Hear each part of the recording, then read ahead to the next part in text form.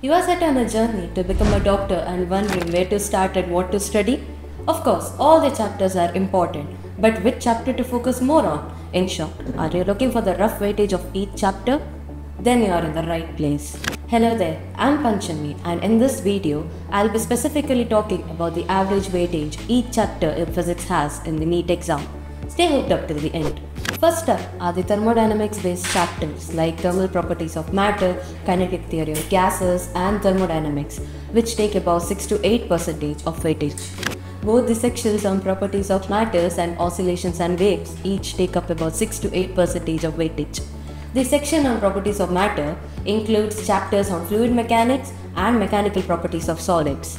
Optics takes in about 10 to 12% of the questions and includes chapters like ray optics, wave optics, and even nature of radiation and matter. Together classified has modern physics, which includes chapters like atoms, nuclei, semiconductors, and electronic devices, takes in about 12% of weightage.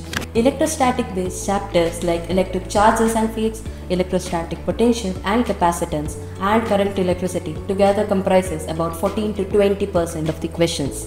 Magnetism based chapters like moving charges and magnetism and matter, electromagnetic induction, and AC together comprises about 10 to 12%. Last up is the section that takes a whopping weightage of 28 to 30%.